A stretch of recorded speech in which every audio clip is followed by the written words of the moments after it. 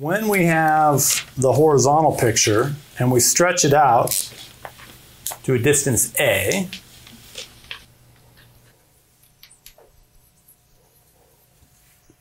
here we were at x equals 0, we're going to stretch it out to a. We know it's going to go all the way to negative a and then go back and forth. When we let that thing go, it is of course going to head that way. It's eventually going to come back. Where is it going its maximum speed? Well, the spring is pulling on it, right? The spring is trying to pull it back towards equilibrium, and the spring is pulling that whole way until it gets to x equals 0.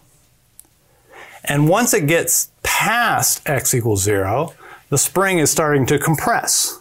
And so the spring is pushing back the other way. So clearly, Vmax has to be when x equals 0. Because as soon as you pass it, it's going to switch, pushing back the other way. Okay?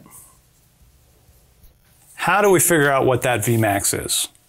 That's not too bad. What's the energy in the system here? It is kinetic plus potential. But there's no kinetic when it's out at maximum stretch. The box is at rest. And so it's all potential energy.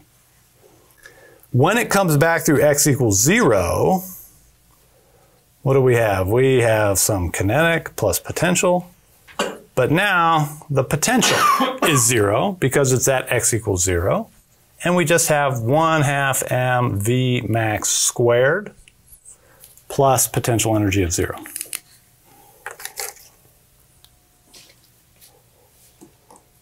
All right, and now we can set them equal. So 1/2 m v max squared is equal to 1/2 ka squared. And you can quickly solve this for v. I multiply both sides by 2, I divide by m, and I get Vmax is equal to k over m square root times a. But we already knew this because this is just omega. And when we wrote down the equation for v, we said it was negative omega a times the sine of omega t plus v. And the biggest that sine can be is 1. So what's the maximum speed? Omega times a, everything that's multiplying that sine.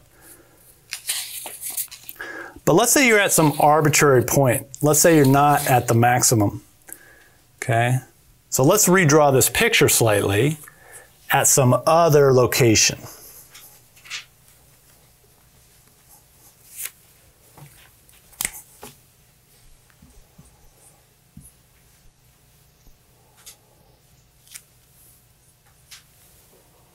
Let's say you're there at some position x and you want to calculate the speed.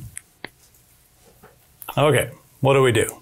Well, conservation of energy tells us that energy has to go somewhere. This is 1/2 ka squared.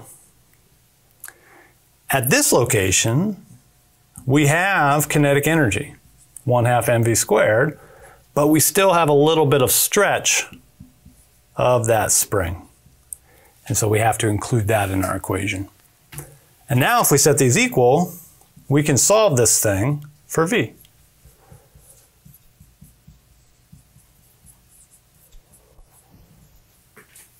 Multiply both sides by 2, that gets rid of the half. Divide everything by m. And move this over to the other side, and you get v squared is equal to k over m times a squared minus x squared. And now you can take the square root. V is square root k over m, a squared minus x squared. And that is omega a squared minus x squared.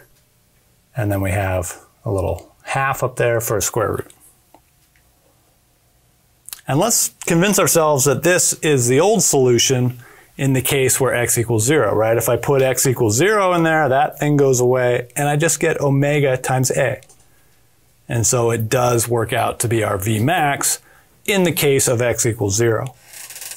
It also tells us that if x equals a, if it goes back to full stretch, then this whole thing goes to 0. And we know that. The speed of the box is 0 at either extreme. Okay? So this is a good one. This is the general equation for V at any position x.